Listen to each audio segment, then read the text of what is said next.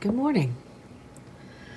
It's Tuesday, April 2nd, 2019, and this is your workshop update. Hey, I'm Janet Jekyll Bates. It is, it keeps getting earlier and earlier. It's 5:30 in the morning. Just have a few pieces to show you guys this morning, but there's some really cool pieces, and I'm really excited about showing you guys. So let's get right into it. I'm going to show you the before shots of these two right now. Yeah, so that's what those started out like, and this is the finished product. Get this up under the light. Did quite a bit of shading and graphics on this. This is all hand detailed graphic. Get a good shot at this other side. Did some exposed stuff in there.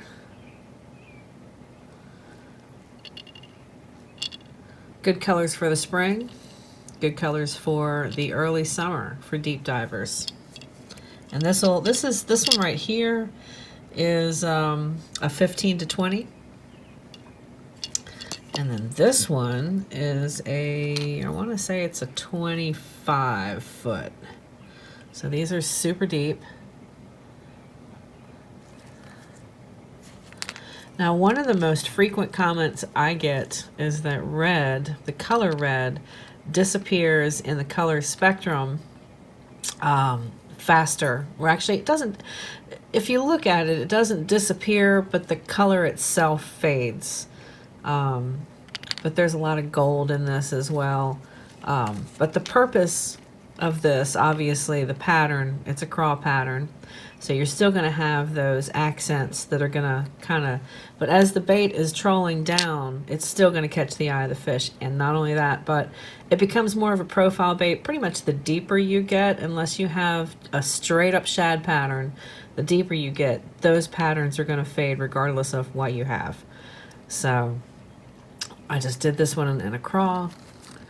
It's got the yellow under accent. And then you can see that there's quite a bit of blue and orange and yellow threading underneath in the layering.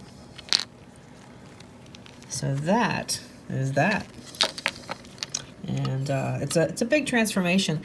One of the things that I really like to do is breathe more life or new life into old, tired, bad-looking baits. As long as they pass a float test and a swim test, and the integrity of this is sound. There's no cracks in the bills, and these bills look terrible. They look absolutely terrible when we started out, and they look just about brand new right now. This one is a little bit worse for the wear, but again, structurally, it's completely sound. And now it's got extra resin in it that's going to help keep that protected for years and years to come. So, very cool. Love doing stuff like this. You guys saw this probably on Facebook. This is a Sockeye salmon. And I will flash that picture for you guys right now. You guys can see that.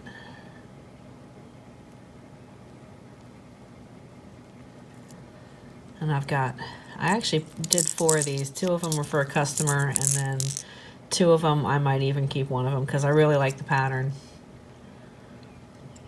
But just something different to do with red, because most of the red patterns out there, like the Rayburn Reds and the Craws, and I mean, they've just been done to death. So it's kind of refreshing when you get a chance to do a pattern that is a little bit non-textbook, non-iconic, and still a very cool match the hatch and great replication of a fish that you'll find this color in the wild. So there you go. There's a Sockeye salmon. A little bit of dark on there. And just a whole ton of fun to do.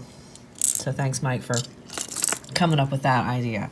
And yeah, if you guys have ideas and you want me to do something a little out of the box, obviously I paint as an artist as well as a match the hatch type of person. So I love kind of turning your thoughts and ideas into really cool patterns and creations for you guys. So this is a Lee's flaptail. Super, super cool. I will flash the before picture of this. This was the reverse loon. Usually loons are black and they have some white spots, and the customer asked for the Imperial Crawl, which I've given them in a bright purple and fluorescent green belly with white accents. So normally on musky baits, which obviously this is one, I get a little bit of creative freedom to do some pretty cool stuff. And Mr. Francis is very cool about just letting me do my thing. So hopefully I've done him justice on these. And it started out, that reverse loon had, it was white with black accents and red eyes. And the red eyes that came with it are still in really good shape. But red eyes don't make sense for that purple bait, but the yellow eyes did. So we replaced that. And then it's got 3 coats of epoxy, or actually KBS is not epoxy, it's a resin. And it's super hard, it doesn't get yellow, but there's a lot of moving parts on this, so this did take a little bit of was a labor of love, we'll call it, to get this thing apart where it could be painted, repainted properly. And the patterns that, if you check out leeslures.com, if you guys are pike and muskie fans and toothy critters, and I don't know if anybody's asked Lee or if Lee knows, and I'm sure he does after all of the years that he's been in business, if he's done any deep sea or offshore stuff with his massive baits, but they're so cool. I can't imagine that they wouldn't catch a ton of saltwater ocean going fish as well. We'll just say pelagic. But one last look at this all the way around on another spectacular. Lee, I'm going to have to get some of your baits. That's all I'm saying. Just lots of fun to do. Something completely different and out of the box. So, and this started out as a blank. This is a River Slicks. I'll show you the actual, this is their Throat Punch series. I got it as a blank. This also has 3 coats. And he asked for some brown and darker brown tiger musky pattern. So we were able to do that for him. Got just a hint of green in it, which you're going to find in the wild as well.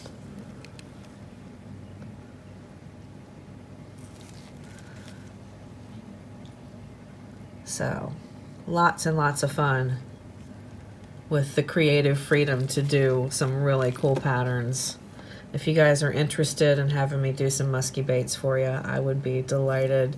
I've normally kind of stayed more towards the bass clientele, but I mean, who wouldn't, and I've said it before, who wouldn't want to work on big real estate and have this much space to fill with some really cool designs? So there you go, folks. That is your shop update for this morning. What's that, you say? Well, it's just a box of hooks. You guys don't normally see that stuff, but if you want to know what 1,000 hooks looks like, well, let me show you. If I can get the box open.